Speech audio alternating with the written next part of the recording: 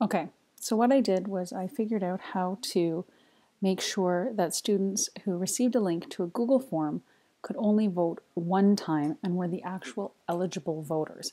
And when I say I figured this out, I'm going to say a big shout out to my Twitter PLN and especially my friend Stephanie Roll, who is not on Twitter, but is what I call the wizard. So essentially, here's what you do. This first tab here indicates the responses to the form that you created. And in this case, I've done student number, name, homeroom, and then I collected their vote for president, vice president, and secretary. If you are using something public, so you can't necessarily collect emails as they come in or whatnot, you can run a conditional formatting script on this column here. And what will happen is when you highlight the row, you go to Format, Conditional Formatting. I highlight the row, and then you'll see I already have it in here. Essentially what I needed to do was put in the range. So in our case it's row B, so I'm saying from cell 1, or row 1 rather, to 102. I'm choosing the last one on my list, custom formula is, and then I'm going to use count if B to B, comma B1 is greater than 1. I found that on Google. I'm not totally sure why that happens. If you know, let me know. And then you can change it and say, okay, make it yellow. And you'll see these two are the exact same, so they're yellow and I wouldn't count them. Now, in most cases, in an EDU domain, you can collect the email address and it's not a problem. And instead of using student number, you would just say the email that they logged in with. Okay, so then what you need to do is say who's actually eligible. So in this case, let's say a student had emailed it to a friend at another school and they could vote because they're within the same domain.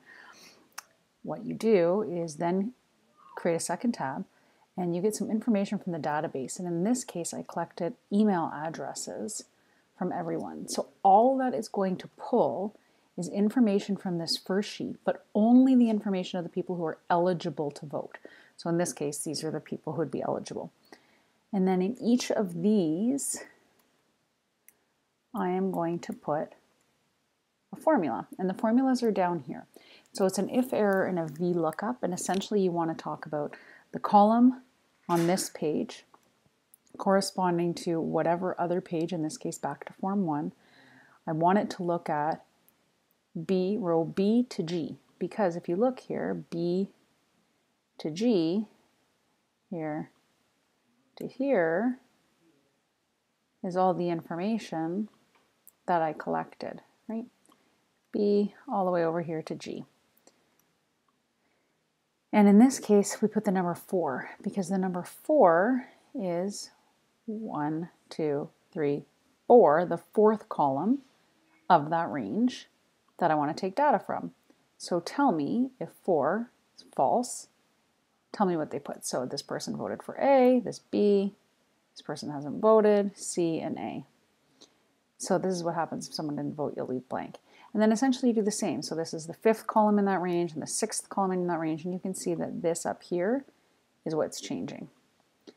So that will make sure, that will make sure that you actually get the data that is supposed to be collected.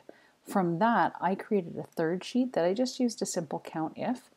So I said, count if on this sheet down here, so the actual results from the people who are eligible to vote, in column B, because if we look back to column B, that's for president, and that's what we're looking at here, count if it said A. And then in my second one, you'll see in row 3, I said B, and then C for column 4.